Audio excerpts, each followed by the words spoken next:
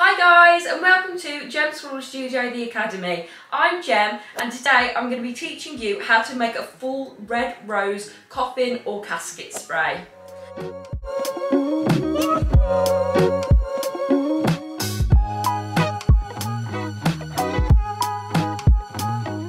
what we're going to be using today is a single Oasis tray, a pre-soaked Oasis block.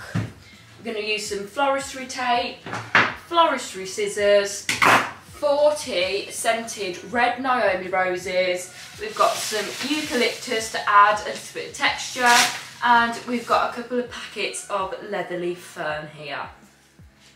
And I'm just going to start off by using the leatherleaf. I find this to be the best foliage to use as a base because it's already half diamond shape, and that is the shape that we want to create with the coffin spray, so in a diamond shape.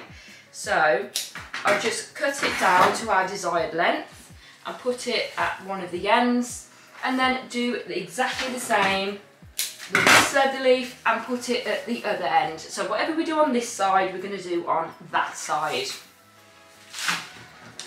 Then I'll go round to the middle, put that one there, and as you can see, these lines and points are going in that diamond shape. And then the other side, making sure when you do put them in, the stem is right at the bottom of the Oasis where it meets the Oasis tray, so there's no gaps at the bottom of it. So when it does go on to the coffin, then there will be no gaps, you can see, and it sits nicely onto the coffin. Okay, then we shall just go off in the other directions like so, turn it round and do exactly the same on the other side. Okay, so now we have got our first layer, and if you can see, it's in the diamond shape. So once we've got that, we can then put our next layer on. It's going to be exactly the same as the first layer. So just literally just layer it on top. Like so. Obviously with shorter stems, because we're going to get shorter as we go up into the centre. So it's nice and even. Okay. I can smell those Naomi roses. I'm normally like scent blind to flowers because obviously I smell them all day, every day. But with the red Naomis, I can always smell those. One of my favourites. And with the white Naomis, I tend to not think that they smell as nice as the red ones, oddly enough. Okay, so as you can see, I'm going smaller until I get to the centre, and when we do get to the centre, we just bring up our leather leaf a bit more at an angle so that it has a nice spiked top sort of effect, and it's got enough depth into it. Now, as you can see, this is all like a dark green colour tone, so I am going to come in with the eucalyptus. This is a nice long stemmed eucalyptus, and it will just bring other colours and texture to it. It's got a lovely silver colour to it. So I'm just going to start off by just cutting little pieces down. Now when you do cut these down, they've still got foliage on the bottom which won't stick into the Oasis. So all you simply need to do is just run your hand down so you've got a nice bit of clear stem so it can go thoroughly into the Oasis. So when I'm training my employees, I always go around and see if they have definitely taken these bits off, otherwise they're going to fall out. Okay, then we're just going to go in the same sort of lines as we did with the leather leaf. Don't go any smaller, larger, we just all want it to be the right size, matching the size of what we have done with the leather leaf. As you can see, it's just brought a lot more like depth and structure. It just makes it look really nice and more catchy, really. So we'll just go round with these little bits of eucalyptus until we think we have got enough in there.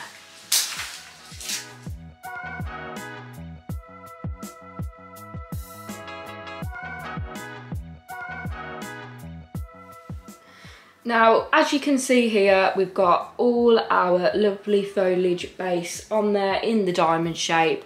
I've used about half a packet of eucalyptus, and now is the time to get on with our red Naomi roses. So if you can see any like small gaps in the foliage where you can see the oasis, it doesn't matter because they're going to be covered with the red Naomi roses. So I'm going to start off with our faux flower and just pop it into the middle here. So it's nice and central. Now on the camera it doesn't look that central, so yep, just like that. Okay, then we are just going to go down in lines basically. So the centre one's there, and then we go down to the next level.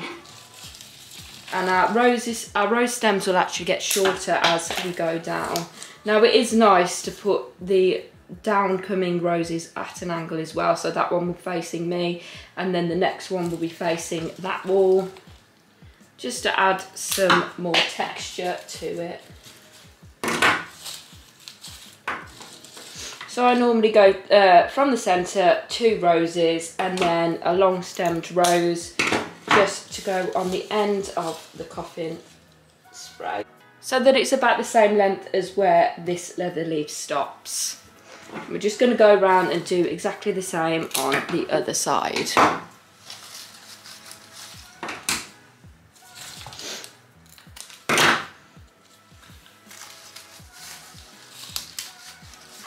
Okay. So then what I like to do is just come down from the centre this side as well.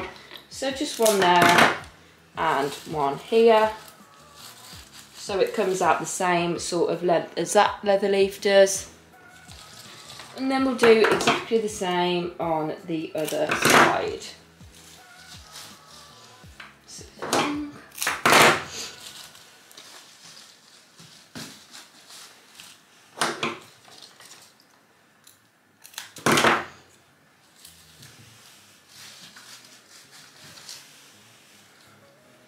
Okay.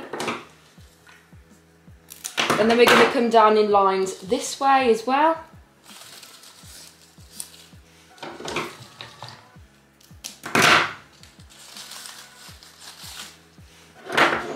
And the other side.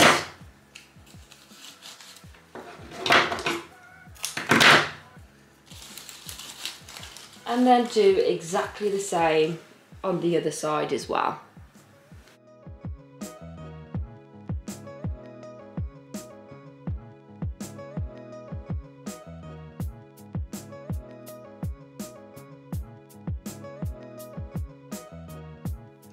So now we've made the main lines on our coffin spray with the roses, but we still have another bucket full of the red roses. So we're just going to put these into the gaps that we can see, but nicely distribute them like we did with the whole line process.